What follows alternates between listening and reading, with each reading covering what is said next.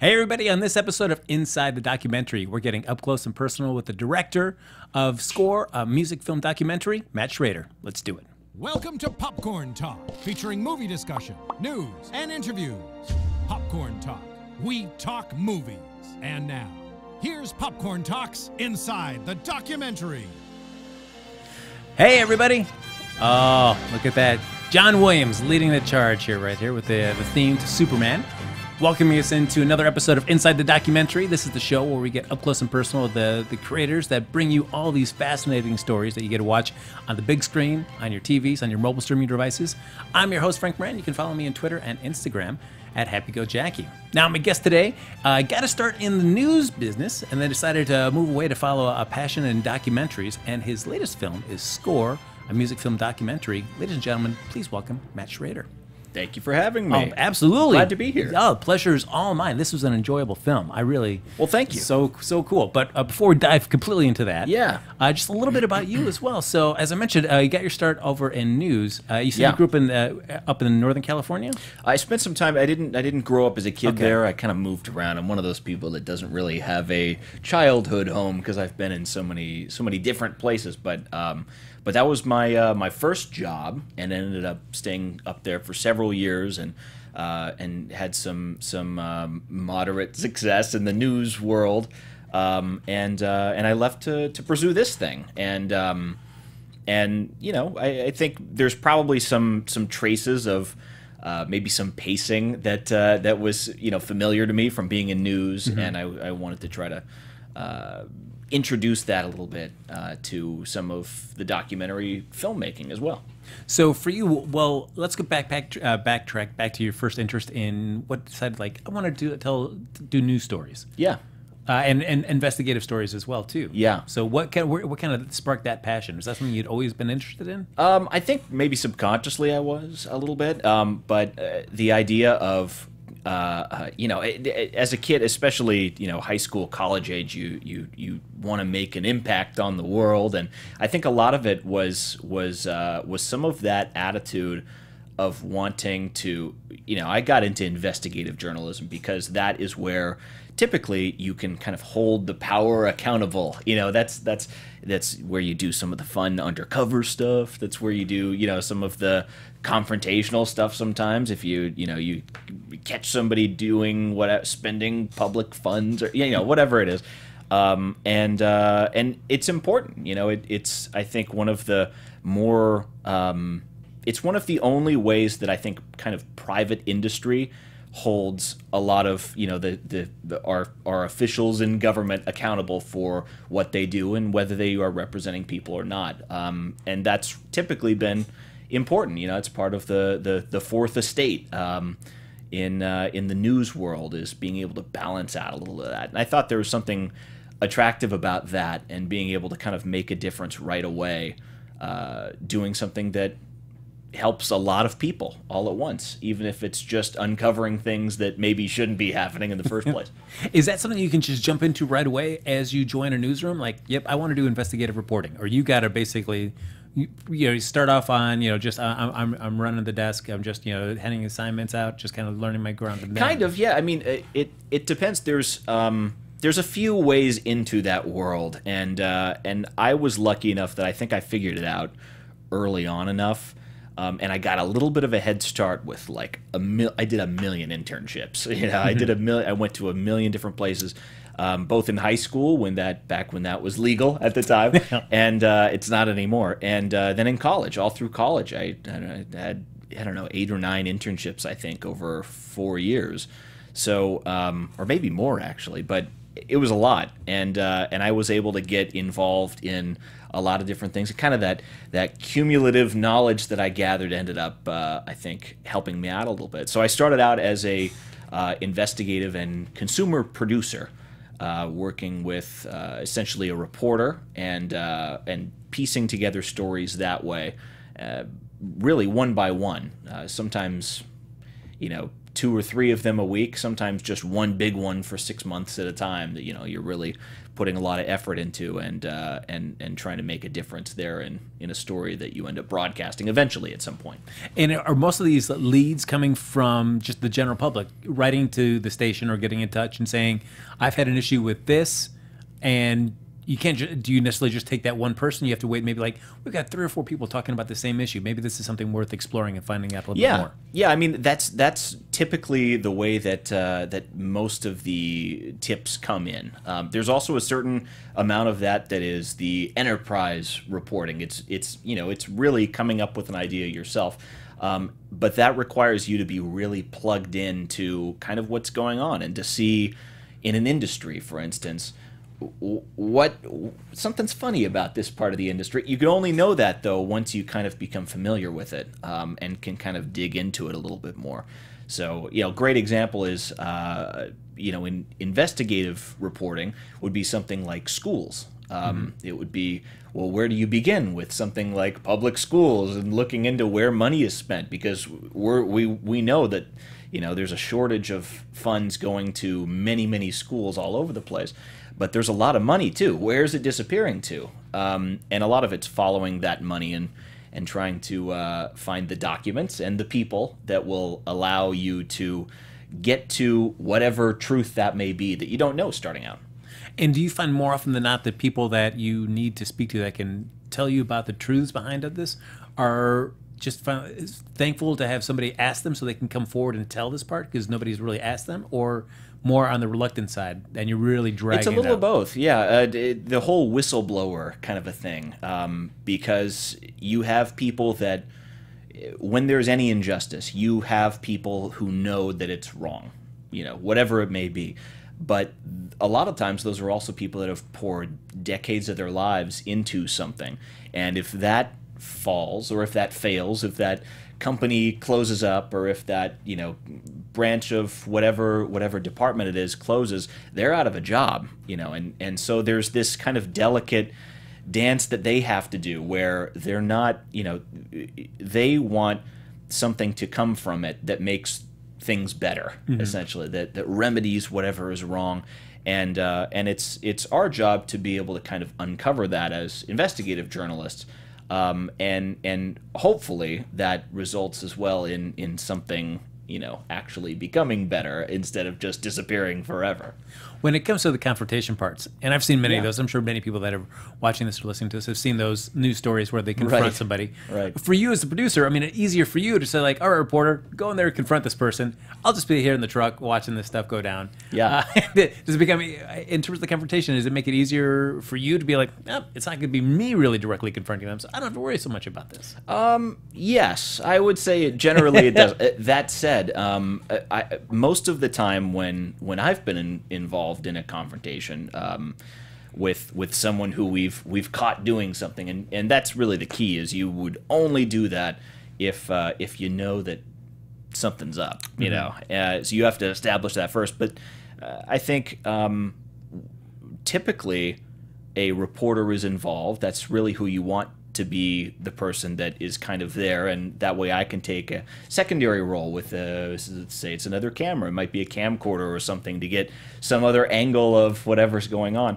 But I've also found several times when time's of the essence and I got to step in, and that's a little nerve-wracking sometimes, but it is what it is. So I've confronted a lot of state officials. Being, I worked in Sacramento starting out, so a lot of public officials at the Capitol. I confronted Governor Jerry Brown at one point, and because he was blowing us off for a long time about some spending that was going on in the department that was not kosher at all, and it was one of those things where it's like, do you guys want to look at this? Or and they were like, nope, we don't want anything. Well, you need to look at this. You guys, well, nope. So we ended up going to an event that he was holding, a press conference for something else, and it was very public. And I ended up, I forget how it was. I ended up getting pulled into that, and that's weird, to someone with the kind of power that a governor of California has, and to be like, holding a microphone. So we uncovered all this stuff. Would you care to take a look at this stuff? And then they have to kind of dance the walk of like, yes, I'd be very interested. And if you would just get in touch with our office, and then I have to be, well, we did, and you said you weren't interested in this. So is there a time we can sit down? There's that whole kind of moment that you're basically building up to, and if you back down at that point, you end up with something that's it doesn't really do a service at all for the viewers. Mm-hmm. And so you got to kind of keep whatever the focus of that is in view that whole time. So for you, as you're telling these stories and being able to reveal these things that aren't up to snuff, so to speak, sure, these practices, business dealings, whatever, do you find that that many people, that the response to correct these happens immediately? Do they drag their heels on this? Does that get frustrating when you're pointing these things out and yet you don't see change happening? Yeah, I mean, yes. It's usually, if something's going to change, it's usually pretty quick. Even when it's a big State Department or something like that, that usually will take time to enact some kind of a change or a correction. The great thing about news, and this is very broad and kind of general and somewhat important maybe in our modern era, but the great thing about news is you have a lot of people that can be informed at once of something. And I thought that was a really powerful communication tool. It's something where, if there's an injustice that is taking place, we have a platform in the news world to be able to share that and highlight that and showcase maybe an alternative to that, or maybe, exactly what needs to be corrected, if it's not being done by the powers that be, whoever they might be, public or private. Mm-hmm. And I think that typically when you have that many people that are being informed about something like that maybe they didn't know about, at the same time, there's a lot of pressure to get it fixed, because all of a sudden, the whatever it is, 500,000 people that may have seen the 11 o'clock news that night or whatever it is, they are then saying, hey, wait a sec, what are they doing with my tax dollars? That can't go on. This needs to get fixed now. So we see that a lot of times. There's some public outrage on a big story like that. But it's also a very kind of fulfilling thing when you can fix something that has been broken, sometimes for a really long time. So as fulfilling as this is, as you're working on these stories, when does the idea start coming into your head that, maybe I want to step away from this and start pursuing the idea of doing a documentary? Yeah, I mean, several years passed of doing that, and it was kind of it's a different thing entirely, the film that we ended up making and what I was doing before. I think a lot of the skills are the same. Technically, the shooting and editing and planning and structure, and a lot of that's the same, but you're not necessarily, we were looking to explore the world of film music. It wasn't really like, how dare you, you steal people's money and use it for, your personal car. It wasn't that as much. So it took a very different approach. But I think starting out, it was the realization of this idea of film composers is a topic that has never really been explored at any level, and why is that? And it took a little bit of kind of digging to try to get a sense of why that was, and really, the biggest hurdle that we saw is you have all these Hollywood studios that are, very siloed, very secretive, and their whole business is to make sure that they're putting out some, whatever product it is, the image is very tightly controlled. And, part of the reason that we love movies is because of all the effort that goes into it. You're chiseling down this block of marble into this masterpiece, and or hopefully, and that's where you get some really powerful expression. And I think that when we realized that it was the access that was the key to being able to do a documentary about film composers, I was pretty confident we'd be able to get access to some of these people. You know, I was just waiting to get.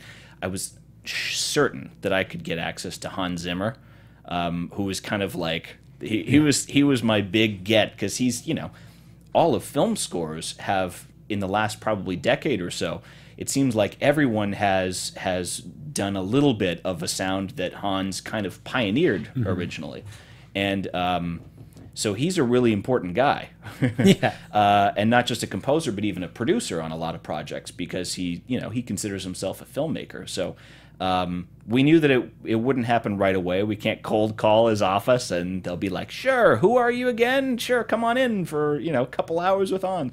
But we built up to that and knew I think from the start that access would allow us to make a documentary. So already, were you passionate about film scores growing up? And so the idea is like, boy, it'd be cool to see a documentary about the people that actually compose all this music. Yeah, I mean, I have a lot of my favorites, film scores growing up, and what we realized is everybody does, and we actually, you know, the few people that kind of jumped into this at the start with me realized that we weren't necessarily unique for really enjoying film scores. We just happen to be the ones that maybe are doing it first, you know, are putting together that, you know, like a feature documentary first. And I think we've encountered more and more people that have said, "I love film scores. That's all I listen to." And we say, "Really?" You know, but because a lot of people just think like they might listen to it at the gym, but there's not really you know, I wouldn't have thought that all of my friends were big into film scores, but they all have their favorites. If I'll ask them something, they'll be like, "Oh, well, I really like this, and I really like that, and I really," and you realize that they're more of an expert than maybe you thought, and I think maybe that's what started to resonate a little bit in some of our early screenings, is a lot of, especially film viewers, have really enjoyed seeing some of those big moments from film and film scores. Well, certainly, like with this, as you're saying, it's an idea that seems like this must have been done before. Yeah.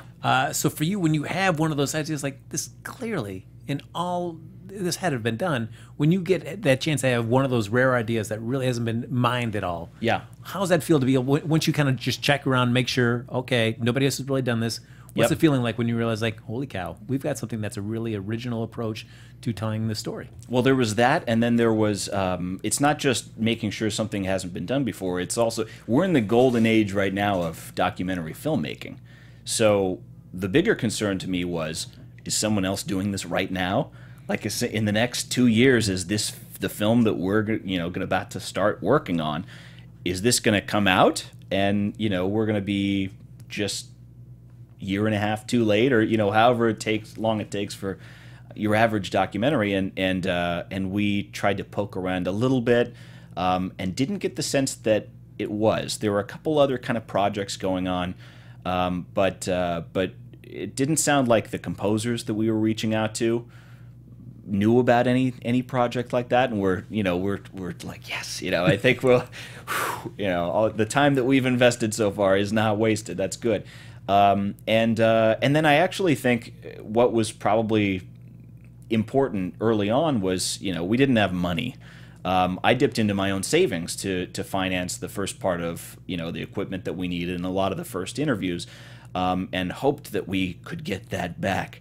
And we put together a little Kickstarter campaign, and had some moderate success with that too. And I think that served not only to help us get back to zero, and then also, you know, be able to afford a couple things like going to London and interviewing some composers there, but it also kind of established, you know, we're the people that are doing this film music thing, and if someone else decides that they love this idea too and want to make a film, they can, but they'll see that we're doing it already too. So we hoped, you know, that's the competitor in me, I suppose, where I wanted to make sure that we weren't wasting our efforts on something that might already be happening.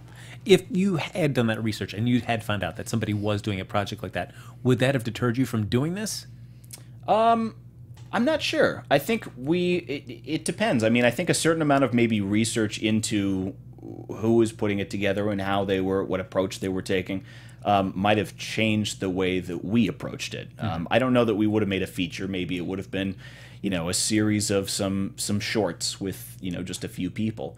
But we certainly wouldn't have put the same effort into it.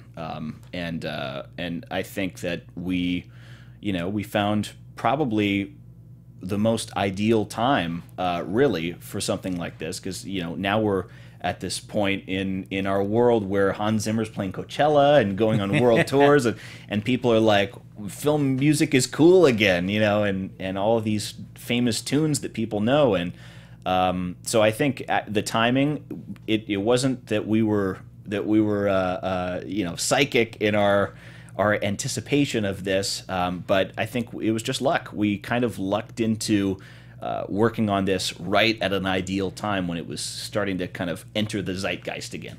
Well, I also think too. Certainly, I think in the last 4 or 5 years, the idea of like process junkies, people want to find out how these things are actually made. So this is a subject that really hasn't been delved into at all. Yeah. So in terms of being able to explore something like that, when you're reaching out to these studios, where you're saying in terms of access, now that we're kind of more in the age where it seems at least that people are willing to share a little bit more about the nuts and bolts of how something's created. Yeah. Did you find more of the studios were like, yeah, all right, that is cool. We'd love to be able to kind of show how kind of music plays an important part of the films that we're doing. Yeah, I mean, the biggest fear that we had all along was somebody, some suit in an office saying, screw those guys, we don't want anything to do. Who are they? And we did get a few people saying, who are they? That did happen, especially early on, being kind of our first foray as a team into making a documentary, a feature documentary. But they were very supportive of the idea, and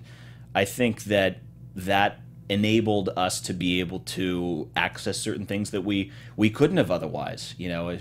Not just anybody can go into a scoring session where there's 100 musicians all playing a film, part of a film score at the same time, and I think we were able to generate enough momentum that people felt safe allowing us access to something like that. And again, like our biggest fear in a scoring session, because sometimes they only have one take to record a track or a cue, as they call it.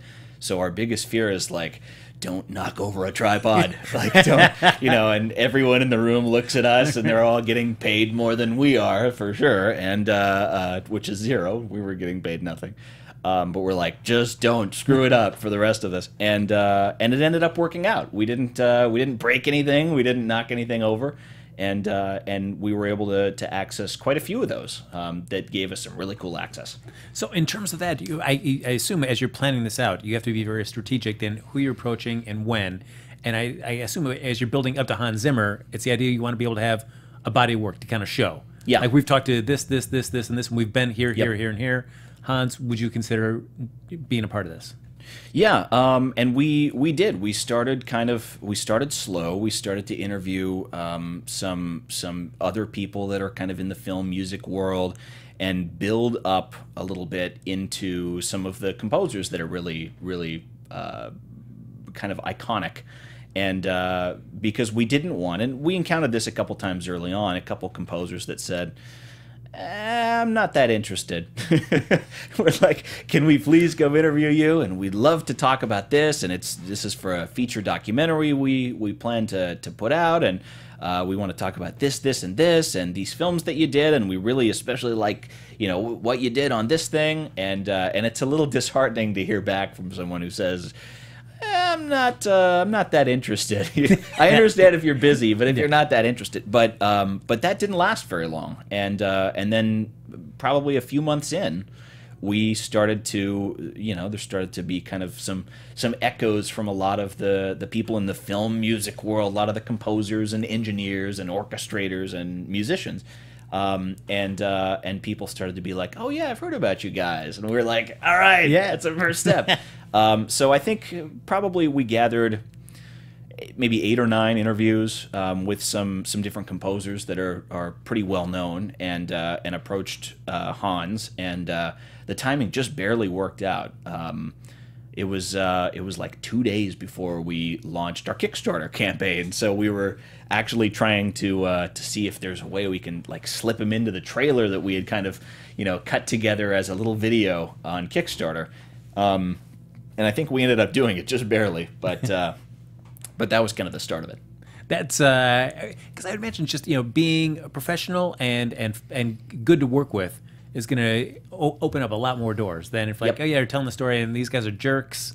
They, you know, they can shut down so many more doors as you try Right. to do this. Yeah, we ran into stuff like you know, we the biggest thing that we worried about was when we would go to somebody's, you know, the studios that these guys have are really impressive. You know, everything is the sound is so deadened. You know, there's fabric up on the wall, these acoustic panels on everything, so that when they play a score on their speakers, their studio reference monitors, they hear just what they've written and nothing more.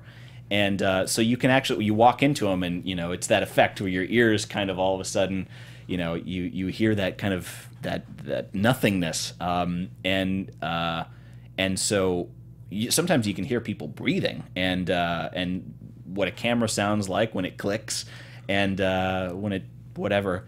So we had to kind of work around a little bit of that stuff and make sure that everything that we were capturing was as efficient as we could, and that we weren't kind of, you know, making their lives difficult by moving stuff around or knocking things over or whatever.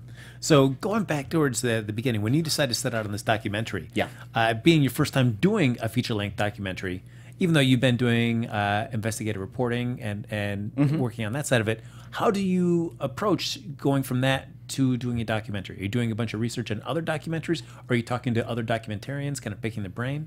Well, I have always been a big consumer of documentaries. So I've been a big, you know, I can watch 3 or 4 of them on end sometimes if they're good, and you know, I've really liked that. So I think I had an idea that I wanted to be a part of that industry a little bit early on, but I hadn't really acted on it. And you know, in news, typically what you have is, let's take your regular newscast that you might have, or something like, you know, the nightly news on NBC.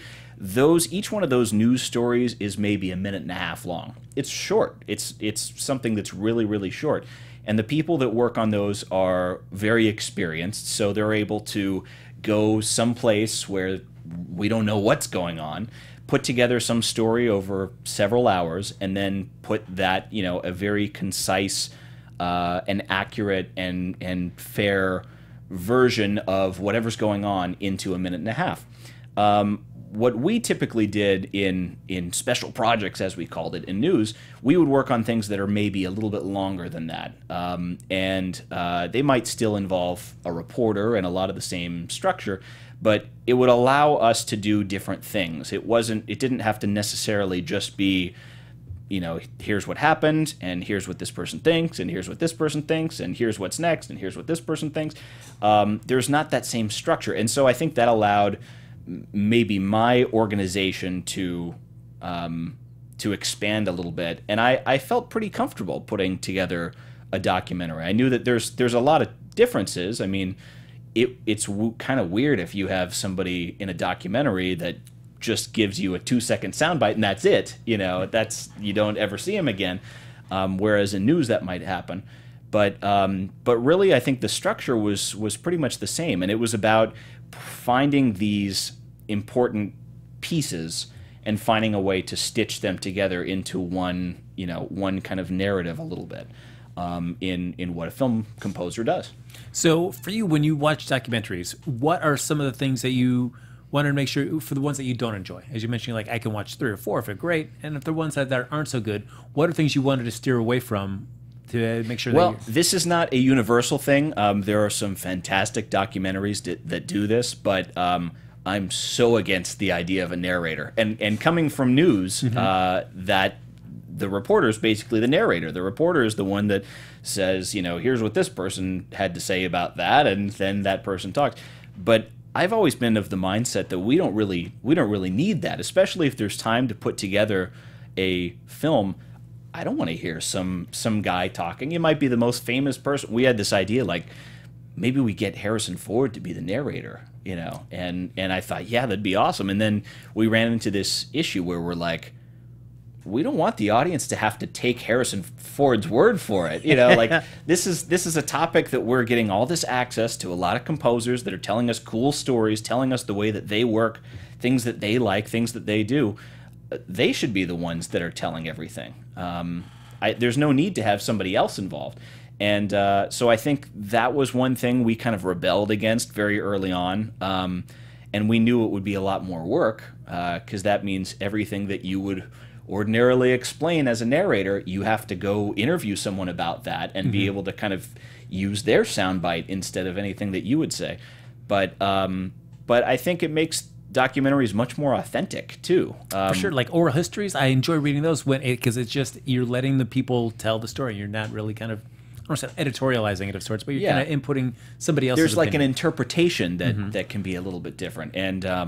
And I think, you know, even when you take someone who's a writer about something, you know, my interpretation as a newsman would be different from someone who's involved in something. It's my job to be as accurate as I can, but it's much better if I can have them tell the story and just kind of use, you know, what I'm doing as a structure for them to be able to convey what's important.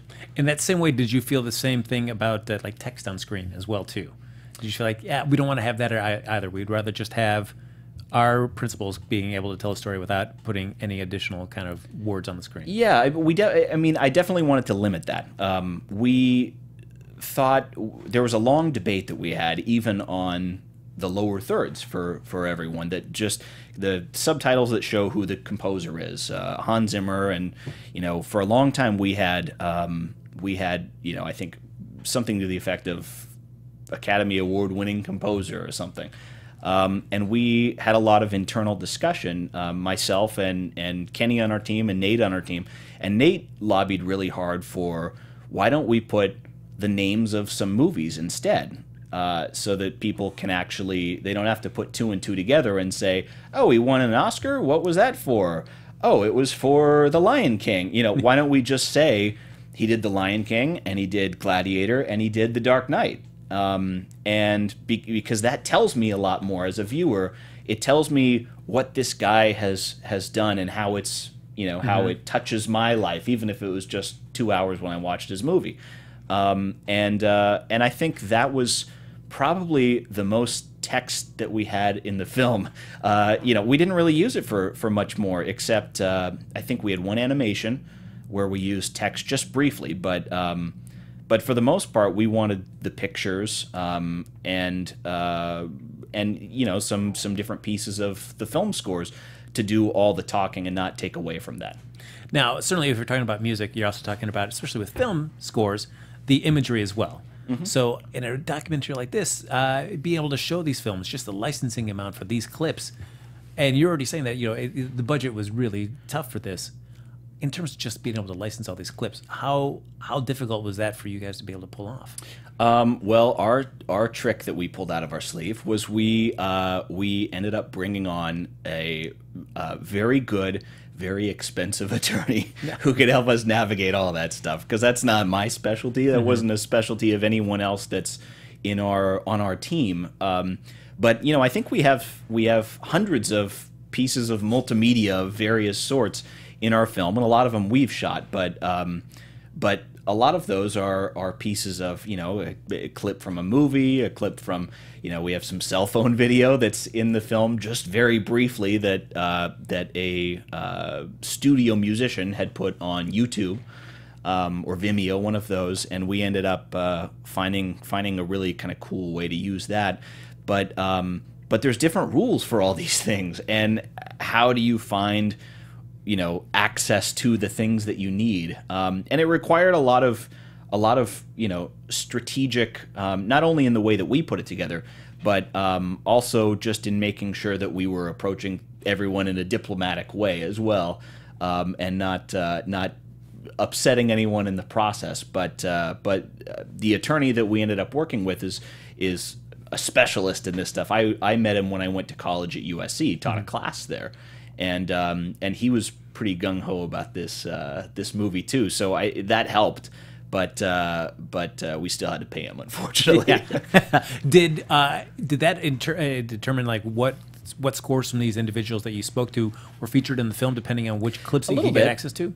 Yeah, I mean, a little bit. I think there were two factors there. There's that. There's also the timing and pacing, and we sacrificed a lot in the film to try to make it digestible to someone who's not a film score nerd. There's a lot of film score nerds, obviously, but we were thinking like, what your average moviegoer, are they gonna like this? Are they gonna get this? Or do we need to, like, are they gonna want to sit through these long, kind of sweeping, orchestral cues from Lawrence of Arabia? And your average moviegoer, we're at this period where those movies are more accessible than they ever have been, but your average person hasn't seen that nowadays. And, we wanted to be able to find things that were iconic, that quickly communicated the shift taking place in Hollywood or in film in general at that time, and kind of use that to give us a little bit of a linear structure to what's going on musically over the last 100 years or so. So certainly what I like, if I'm reading oral histories, is that they'll always do, or like certainly they have the hardcover, they'll do the paperback. Like we added like, these extra 100 pages filled with stuff we didn't have time to put in the hardback. For you, I imagine there are hundreds of hours. There's so much of just interviews that are fantastic stories and anecdotes that just as you're trying to whittle this down into a 90-minute running time, you can't put in. Yeah. So for that, is that something you look at for DVD release and like, oh, we'll add a bunch of this stuff on there as well? Yeah, I mean, it's even more than we can fit on a DVD. So what we did early on with our Kickstarter was we decided if there's enough people that want to back the idea of a bonus disc that's basically a lot of raw interviews, some kind of behind the scenes stuff, some access that you just don't get even on bonus DVDs, because they can't hold hours and hours of stuff. Usually they can hold maybe an hour of stuff if the disc is big enough, but we wanted to put a lot of that stuff out there if there was interest, and there was. On Kickstarter, we ended up getting a pretty good gauge of how much people wanted to see some of that behind the scenes stuff, which was very encouraging to us because we thought it was cool too. We wanted it to go somewhere. So yeah, we do plan to release at least one whole kind of version of several hours of that. I mean, we have hundreds, so a lot of the other things I think are going to end up on our YouTube page most likely, because it would kind of just be a shame to just have it die on a hard drive somewhere. Yeah. So we plan to release all of that stuff as well. One thing during one of the statements that I really liked, and I'd never heard this described before, was when Quincy Jones says we call it emotion lotion. Mm-hmm. I had never heard a score described in that way before. Yeah. So for you, or as somebody that loves scores, during these interviews, how much are you just kind of having your just learning new things about something that you're so passionate about? Yeah, I mean, myself and Trevor Thompson, our producer who conducted a lot of the interviews early on, we game planned every interview. We spent probably a couple hours on on preparation for every hour maybe that we interviewed someone. Sometimes longer, in just making sure that we were hitting not only what made that particular composer unique, but maybe it's someone who doesn't really like orchestras that much. They like to do electronic stuff, or maybe it's somebody that's kind of an indie type of person, and they have a certain sound that they try to replicate in certain things. We tried to build each interview around what that person did, what they specialized in, and we ended up with really cool stuff and some depth that you don't typically see in a lot of interviews, because a lot of people say, Hans, what's it like working with Christopher Nolan? And it's like, well, he's answered that question a million times. He's great. It's great, and he's such a brilliant guy, and he's great.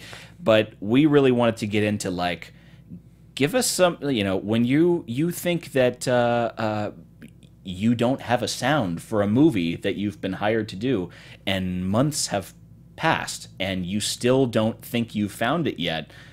Like, tell me about that. Tell me about what happens in your head when you think, crap, they're going to find me out, that I don't know something. And we, I think that we ended up being able to tailor things that we got in interviews and take some of the great kind of moments of that and use that in the film. What I liked about that, though, is just how many of them were commenting like, I can drive by and see the billboard and see my name on this film, and I have not started anything yet. Yeah. And that the pressure starts settling in on them like, holy cow, I've got to deliver something. That was crazy to us because we encountered, in a lot of the interviews, we went to, we looked up this person on IMDb and we said, oh, you're doing the new whatever it is. And they would say, yeah, I think so. I haven't started on it yet. And I've called the director wants to do it, and so that was kind of cool, and we wanted to get a piece of that kind of that nervousness in the film, and it's true. I mean, a lot of them shared the same experience of not only are you hired to do something, and by do something it means come up with a brilliant idea that transforms the movie into more than what the picture is, but you also start to see all of the media blitz from these Hollywood studios when they start to put out the film to the public, and they want the public to see billboards, and they want them to see ads online, and they want them to see interviews with different people. If they're really talking up how great this film is and there's no music yet, that's a lot of pressure for somebody. Like, okay, go make something creative out of your head that's that makes this all live up to the hype. It's a little nerve-wracking, but I think most of them have kind of found ways around that, and luckily, I mean, everyone that we talked to, maybe this is what sets them apart, but everyone that we talked to seemed to have that idea just in the nick of time, so it would work out. And the other thing I enjoy too is, and we see a little bit of just a music spotting session with Gary Marshall, which is really cool that you're able to get some footage of him. It's his last spotting session that he ever did with John Debney, with any composer. That was really cool, and I did not. It's interesting, and I guess maybe it alters if you have frequent collaborators like a Steven Spielberg and a John Williams, people that know each other and they've collaborated on many other projects. But just realizing how the spotting session can be, and hearing some people talk about that it can be almost like being on the therapist's couch, where you're trying to coax things out of a director that maybe you're working with for the first time, and how it's just not coming up with music, but also trying to pull stuff out of the director as well. Yeah, I mean, now I have a little firsthand knowledge of this experience because we worked with a composer to just kind of patch up a few things throughout the documentaries. I think just 5 or 6 different pieces of music, but you're really, after you've shot something, you've edited it, you've put together, something that has been your vision for years, usually. It's tough to I mean, you're insecure about a lot of stuff.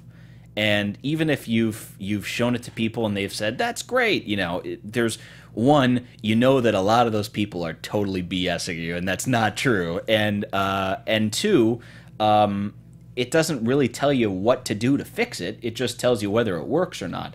So there's an insecurity about is what I've shot and spent millions of dollars in the case of a Hollywood film, is this something that is good enough to be, is this going to get panned by a lot of people?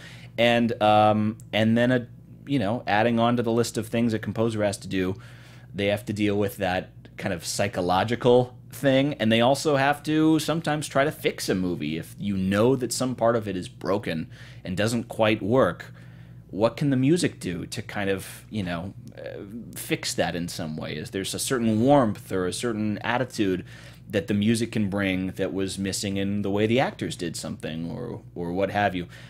Spotting session is the first time the director and the composer get together and they discuss those things. And because you're dealing with creative people, it's really emotional interpretations. A composer and a director both have ideas of how well certain feelings are expressed throughout a film. and what needs to happen in order to make those kind of more robust and more powerful and more, to make those really connect with an audience.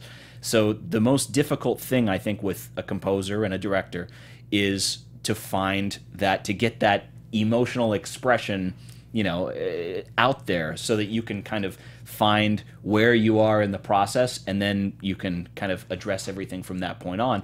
But that's why you see a lot of composers and directors work together for decades. John Williams and Steven Spielberg are a great example of this, where they trust each other, and they know what the other person is going to think, and they have a little bit, Steven has a little bit of an understanding of how John's going to put together the music, even when he's shooting something. And there are some other examples. Hans will play music for Christopher Nolan on set that will help a little bit with the pacing and with what the actors are doing, as they did on Interstellar. So there's different relationships, and typically a composer comes in at the end of the process. But I think there's been some great examples of a composer coming in a little bit earlier, when they're still at least shooting things, when they're still have some ability to correct things if they need to, and that's where some really cool things start to happen, because the composer becomes a part of the central kind of storyline too. Because the frustrating thing I would think would be to a composer to come in so late into the process, where the director's already shot, they've already been in editing, maybe they've been cutting to like a temp score.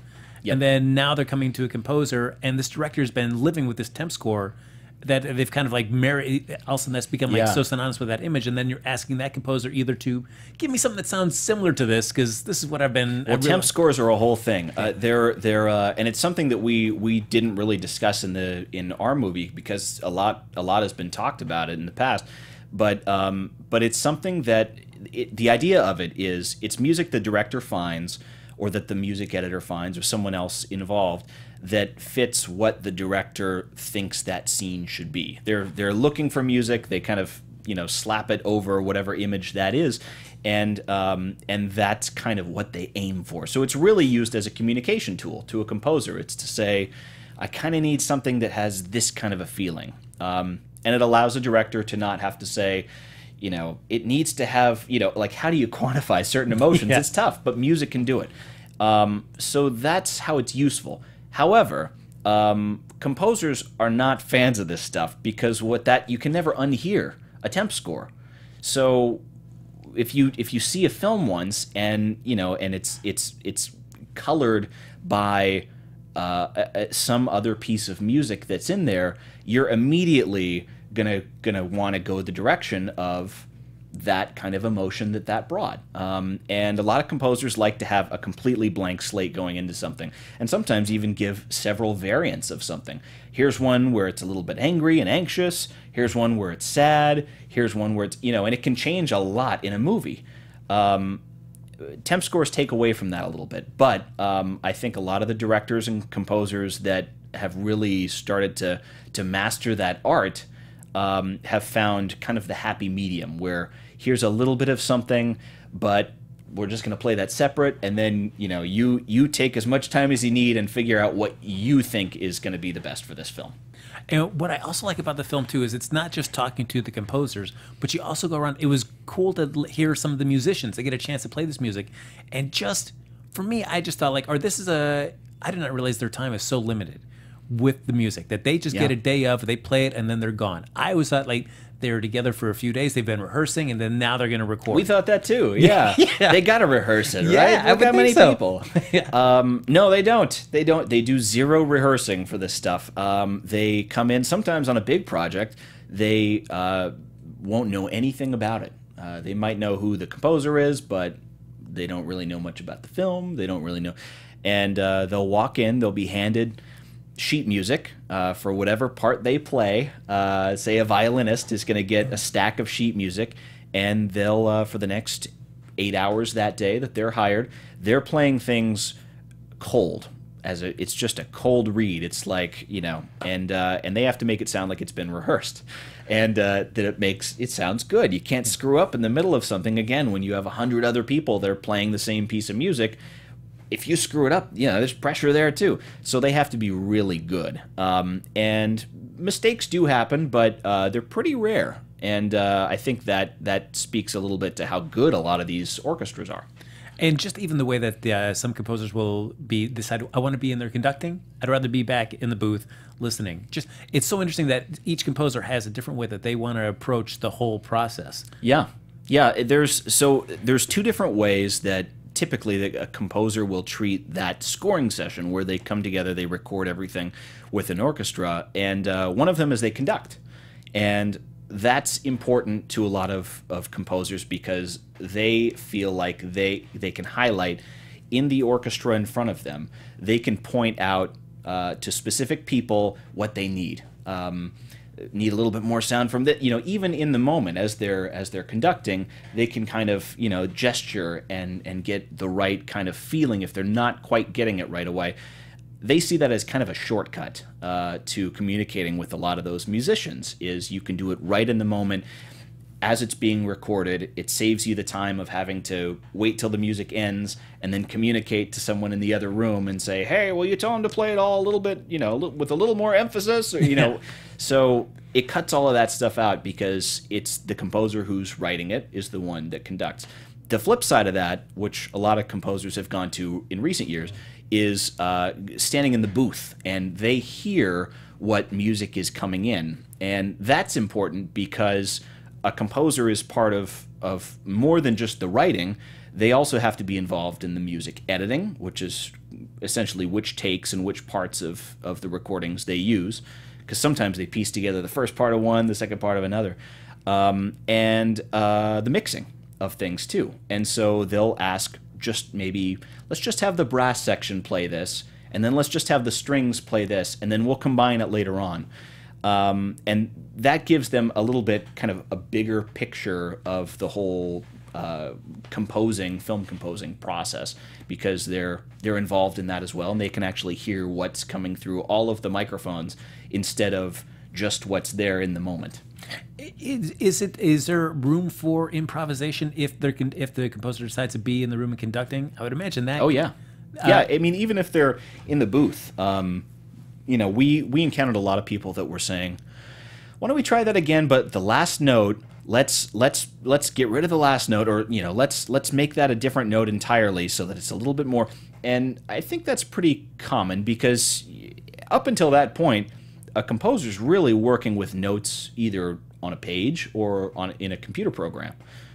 They don't really have that meeting the real world yet. There are times when someone in the studio orchestra will say, this violin can't play that note. It's too high. You're not even gonna. I don't have the ability to. It can't do that. And then they have to say, okay, well, maybe for that one, then we'll have a flute try to play that instead, and they have to try to make adjustments on the fly. Otherwise, it won't come out the way that it does in a computer where everything's synthesized and perfect. So it's kind of cool to see them calling an audible, when they're in the booth and making things happen. What else I like too is just the pursuit of different mediums and different ways to be able to perform music, whether it's using a small African instrument, whether it's doing something more with using electronic music. Do you find most of the composers now, are they constantly searching for new instruments and new ways to perform music? Yeah, I won't get too technical, but really there's two things that a composer thinks about when it comes to the texture of a sound. And one of them is what pitch it is, how high or low it is, which you can almost think of it as a piano. They all sound the same, but they're in different frequencies. And the other one is that timbre, that color, as a lot of composers call it, and like whether it sounds like what makes it sound like a violin or a trumpet or something else electronic entirely. It might be the same note, but it's played by something else. It has a very different quality to it. And what we found that I think is pretty universal among a lot of composers is they want something that is not just a new tune, but they want a new sound a lot of the times too, and something that's a little bit different. So Bear McCreary was a great example of someone for Black Sails. He they recorded the opening theme song with broken instruments and a broken hurdy-gurdy, and it ended up being what they needed that kind of fit the tone of the show. Even though it was not the way you're supposed to play instruments, it's different, and it's something that hasn't really been done, and it fits really well thematically with what the show is.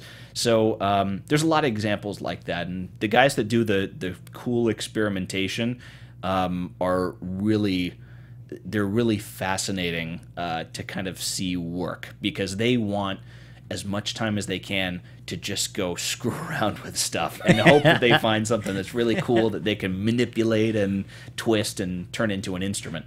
Well, and as many people have mentioned there, that film scores are something that's keeping orchestral music around.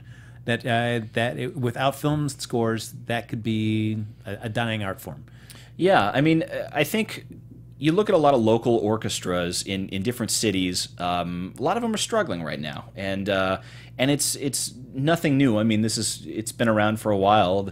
The kids don't want to go see whatever play at the local orchestra, but they are interested in film, and I think that's because they've encountered it in their lives a little bit more. It is true that there's not that much interest right now in original music being made for an orchestra. That's pretty much all in entertainment somewhere. Movies, film, video games, and television shows. And I think that hopefully what our film does a little bit is make people realize that the orchestra it's old-fashioned in a way. It's a lot of wooden instruments, but that's technology too. I mean, that has the benefit of hundreds of years of evolution and finding different sound palettes that do different things and that have different emotional values and the ways that they interact with us. And as cool as the electronic world is, it's not going to be able to replicate what an orchestra can do when you have all those musicians there playing these instruments. So I think that there's some real value in being able to kind of see and appreciate what some of the composers do, working with orchestral musicians that otherwise might be out of a job. Watching this and learning that they only have that day to do it, I am more impressed than I was before about the talents of these individuals behind everything. They're great, yeah. They're really, it's pretty impressive. So as we're getting ready to wrap up, one last thing I want to ask you is Hans Zimmer's outfit. Man, that guy was just rocking it when you guys go to interview him. Yeah, we got so his thing that we've noticed him. He's done this in a few interviews. I think he likes his he likes the purple kind of. He has a purple velvet jacket that he likes. Sweet. That's it's pretty kick-ass. It is. And he actually, when we interviewed him, I don't know if you noticed this. You've seen the film, but he had these crazy socks. Yes, too. I saw like the striped socks, and then he almost like it was like paisley pants. Yeah. It was I was like, I love it. It's a little different. Yeah. But we made a conscious effort to try to include the socks in one of the shots that we had, because it speaks to the artist that he is. And this is a creative guy. This isn't someone that wants to be in a finely tailored black suit going to the studio. This is somebody that that has a certain presentation to him too. And so the socks stayed in, and we made sure that was in there. Well, and as he says, is that words, he can hide behind words, and you never really get to know him. But when he plays music, that's him at his most exposed.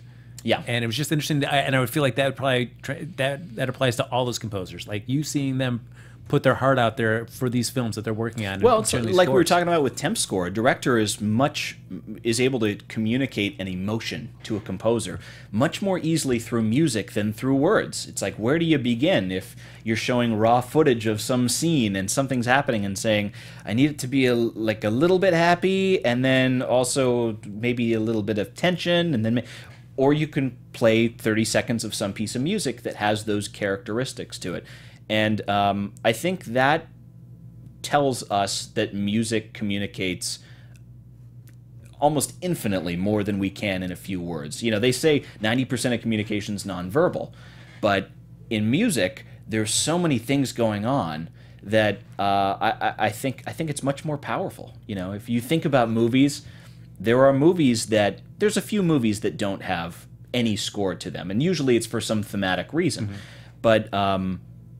But you would never see, really, I mean, in today's modern age where communication's important, you would never see a movie that is completely devoid of any text or any dialogue. You know, it might be something really artistic, but it's not going to communicate to that many people like something that has powerful music. And I think that music is, opens us up to a lot of different emotions that are really difficult to achieve just through actors and cinematography and the words that are written on the page. And I feel like that it's one of those things where you can remove the music from the film, and that music you can listen to. And they mentioned this in the film that you can listen to it in your car or at the gym or whatever, and it brings back all the feelings that you've had from that film. You can see it in your head. Yeah, and much different than if you were just to watch that film silently without that music. It right. doesn't have quite the same. The score would make no sense. Yes. You'd be like, oh, this is kind of cool, but I don't know. I mean, it would still be great music. I'm selling it a little short by saying that because it's extremely well written and produced and performed music, and it's very evocative. I mean, scientists are specifically studying film scores because there's no lyrics that kind of mix up what they're studying. It's just raw emotion, and I think that's pretty cool. Yeah, this is an awesome film, and seriously, folks, it is well worth your time to go and check out. So, Matt, in terms of what's its next steps here for score? We are going to be releasing in New York and LA. What are we in? A couple weeks here. So tickets are available for that if you live in New York and LA, and then score-movie.com is where we have all of our updates for that. We'll be in a lot of different cities as part of a rolling release over the next several weeks. So we'll probably be coming to your city, especially if it's a big city. We'll be there at some point.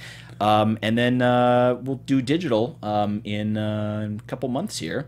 But really, it's just trying to get the word out at this point and try to communicate to and thankfully there's a lot of other things happening. Like we said, Hans Zimmer's going on concert internationally and selling out shows, and it's a big deal. Film music's kind of coming back into the world, and I think it's a pretty cool thing that people are appreciating that again. So for you, getting done with this. Has the documentary bug really fully bit you? Is your next project after this going to be another documentary? Yes. It will. It won't be about music most likely, but it will be about the sonic spectrum. Oh, nice. Audio in a way. So I can't say anything just yet, but it's something that's in the works, and we're pretty excited about. That's so cool. So excited about making the move from news to documentarian. Yeah. That's so cool. Look at that. So, ladies and gentlemen, my guest today, Matt Schrader. Please check out this film, Score, a music film documentary. It is incredible, and there's so much. For the digital release, is there going to be? I know you're saying for the Kickstarter that you said they're going to be putting a lot of additional footage. Mm-hmm. Will there be bonus footage? Oh yes, yes, there will be. Yep, we already have a ton of that packaged up. In fact. So. Oh, awesome! All right. So, is there any? If they want to just, I understand you gave the handle for Score. Is there anything, just for you personally, if people want to follow up on anything that you're working on, is there a place to follow you on Twitter? Yeah, it's Matt Schrader. At Matt Schrader. Oh, yeah, very or easy. At Score Movie. Either one of those.